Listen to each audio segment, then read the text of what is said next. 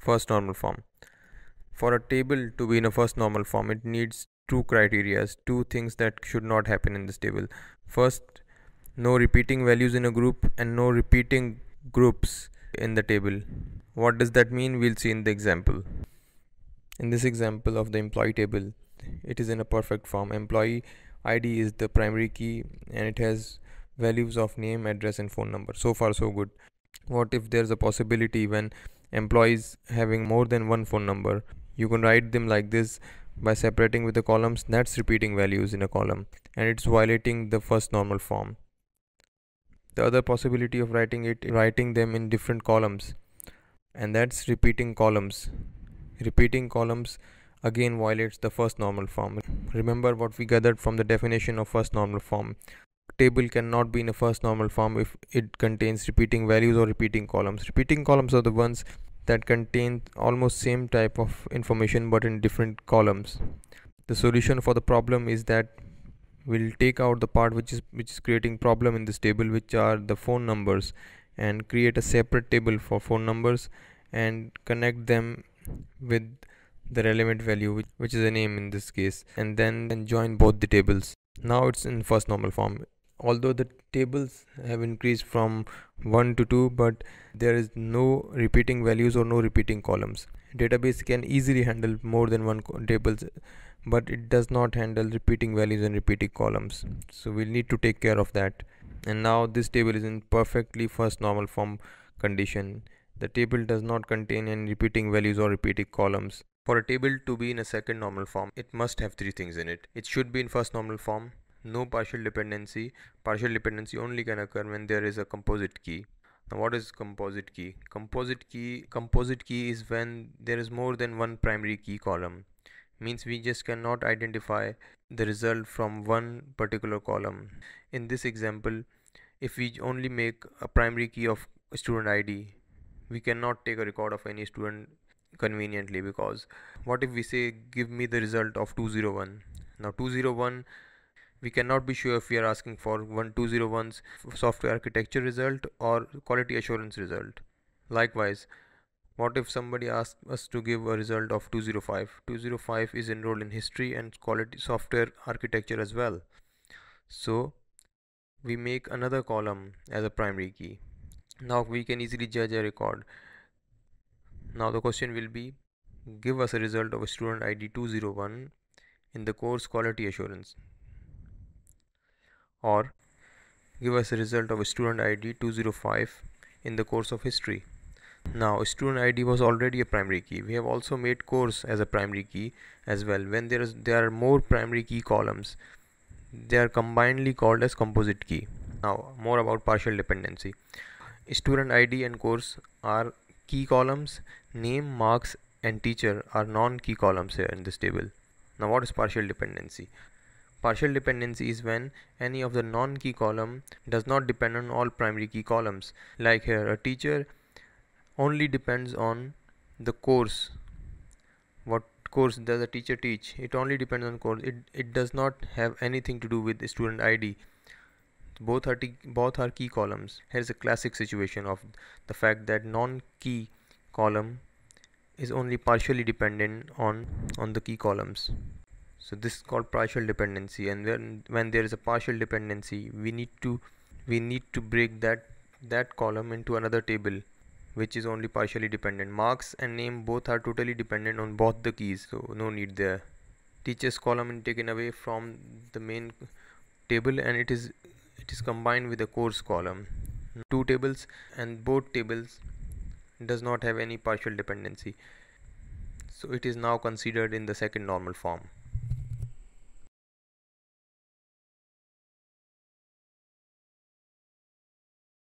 For a table to be in a third normal form, it must be in a first normal form and second normal form already. Third normal form should not have a transitive dependency. What is transitive dependency? We'll see in the example. Now one more thing to note is that if one non-key column can be guessed from other non-key column, that means it is violating third normal form's rule, and we'll need to break the table. We can go through the examples to make it more understandable. In this table, student ID is the primary key column and name, exam type and maximum marks are non-key columns. From the table we can guess that if a student is opting for Viva, means maximum marks will be 20.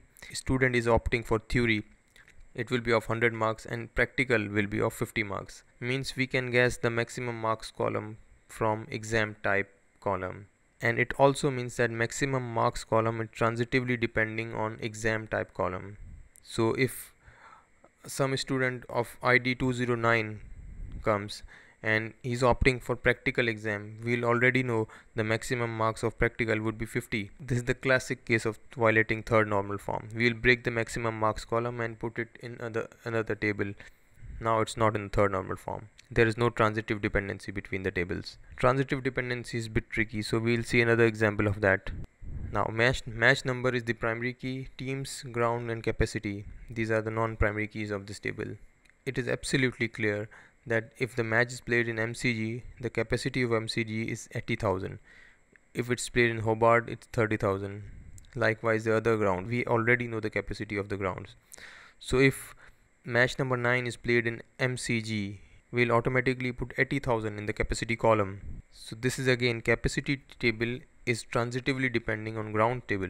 Again violating third normal form. We'll break the table, taking away the transitive part of the table, which is capacity, putting it in other table. Last example for the third normal form. In this table, if someone's designation is manager, the salary he'll be getting will be of 80,000. In the database table, if there is any transitive dependency between the non-key columns, we'll only break the part that is transitively depending on other part. Transitive dependency also occurs when there is a kind of calculation performed in the tables. Like in this table, the amount of earning is dependent on total ticket sale multiplied by the price of the ticket. This is also a transitive dependency. If there are 1000 tickets sold and each ticket is of 200, then there is a earning of 200,000. So if any calculation can be performed on table, it is also considered in third normal. To achieve BCNF in a table, we must make sure that the table satisfies first, second and third normal form. How does it satisfy and how does we achieve BCNF? We will see exactly how in this video. Now we have two options. Either we understand BCNF by a tougher definition that has been shown on the screen, or we keep a very simple rule in our mind which says non-prime attribute shall not determine non-prime attribute. I think we shall stick to a simpler way. So moving on to our example, we have a college table which has three attributes: student, course and teacher. Student plus course combines in to make a candidate key, the prime keys of the table. As for every table, this table also has a set of rules which says teacher can only teach one course and a course can be taught by multiple teachers. We will keep this rule in mind. We will also look the functional dependencies. The first functional dependency is student plus course determines teacher, which is alright, which does not violate BCNF. The other functional dependency, the teacher determines course, violates BCNF. As we determined earlier, a non-prime key cannot determines or guess a prime key, and that's what happens exactly in this table. A non-prime teacher key determines a prime course key. So this table is certainly not in BCNF. We also need to make sure if the table satisfies first, second and third normal form. The table does not have multi-valued attributes as combination of the primary keys, so it does satisfy the first normal form. The table also does not have a partial dependency, means the non-prime key just not depends on only a part of candidate key, it depends on both the course and the student. So the table also not has partial dependency. The transitive dependency says non-prime attribute guesses or determines the other non-prime attribute, and in this table there is only one non-prime attribute, so there is no question of transitive dependency in our table as well. Now the condition for BCNF is x determines y, where x is primary, and that's exactly what our table is violating. Teacher is determining the course, so what we can do is decompose the table. BCNF decomposition has a rule. We will split the given table into imaginary tables R1, R2, where in R2 our attributes will be the problematic attributes of the functional dependency in which teacher determines the course. So we will take these two attributes and write it down and make it a table of it and call it R2. and R1 will be of a non-prime attribute and a prime attribute which was apart from the problematic one. So the attributes for this table will be student and a teacher. So we have decomposed the original table which was not in BCNF into two tables. So that's how we end up achieving the BCNF. Fourth normal form has its soul in multi-valued dependency, but also we need to have some perspective about functional dependency as well. Let's clear our concept about multi-valued and functional dependency. From the student table, we can see student has a functional dependency on address because for one value of student attribute, there exists only one value of address. Address is not multi-valued like phone number. A student has two phone numbers and two hobbies, but address is only one. So for one value of a student, there exists only one address. This is called functional dependency, one-to-one relation. It's called. Let's label our table with A, B, C, and D. Functional dependency is showed with one arrow between two attributes. A is functionally dependent on B. A student is functionally dependent on address and a student has a one address. Now let's look at multi-valued attribute. A student Sagir has multiple phone numbers, two in this case, and multiple hobbies, again two in this case, cricket and soccer. The spelling of soccer is wrong here in this table. Rohit also has two phone numbers and two hobbies. It's called one to two or one to many relations. And multi-valued attributes is shown with two arrows between the attributes. C is multi-value of A and D is multi-value of A. It's shown in the example. Two arrows signify multi-value. One arrow signifies the functional dependency between the two attributes. The condition for fourth normal form is it must have at least three columns. There will be no point if there are only two columns in the table. The other condition for one value of A more than one value of B should exist, and the table satisfies this because for one value of Sagir the student there exist multiple phone numbers, two phone numbers and multiple hobbies. Similarly for Rohit there are multiple phone numbers and multiple hobbies, so this also satisfies the condition. The third condition is other columns must be independent of each other. A hobby and phone number must not have anything to do with each other. A hobby cannot guess the phone number and phone number cannot guess the hobby in this case. So they are independent of each other. So this condition is also satisfied. The other condition is that it should have bypassed all one, first, second, third and BCNF normal form. It also satisfies second normal form because there is no partial dependency. None of the multi-valued attributes is partially dependent on key. In fact, they cannot depend partially on key because for the partial dependency, there is a need of multiple keys, but there is only one key in our table, so there is no partial dependency. It also satisfies third normal form, which says there must not be any transitive dependency between tables. There is transitive dependency means one non-key column can guess other non-key column. So it also satisfies the condition. It also satisfies BCNF condition as well. So it satisfies the previous normalization conditions. So B is a multi-value of A, C is a multi-value of double arrows means they are multi-values. So what we can do is to decompose A, B and C, and the rule for decomposition is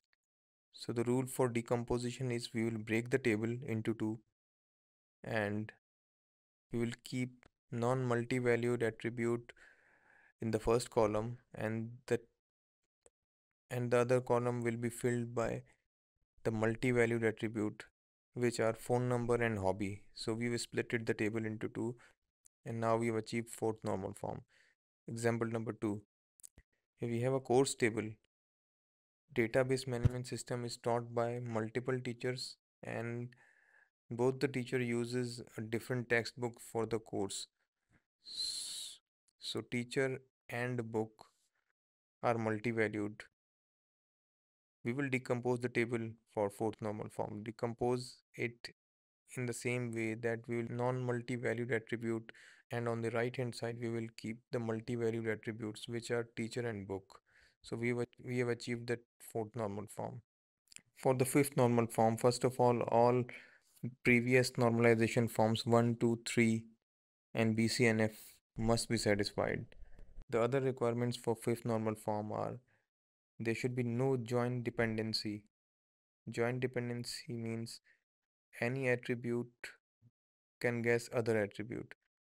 If any attribute can guess any other attribute in the table, this means there is a joint dependency between the tables. From our table, a department table cannot guess a company, or ID department cannot guess any other table. So our table is in no joint dependency. This satisfies the condition. The other condition is whole table must be a composite key. Composite key means the combination of all the columns make it a primary key of the table, which is a unique identifier. So combination makes it a unique identifier. Fifth normal form is achieved by splitting the table into maximum possible solutions. In our case, there is a 3-column table, and 3-column table can be splitted maximum to 3 more tables with all the binary combinations. Binary combinations means 2-column tables. The 3 maximum combinations we can attain from the 3-column table. We will write it down. And there is always a binary connection in tables, which means from our example, id an employee ID, an id works in the company means an employee is working in a company has a department, and the department has an id means department has an.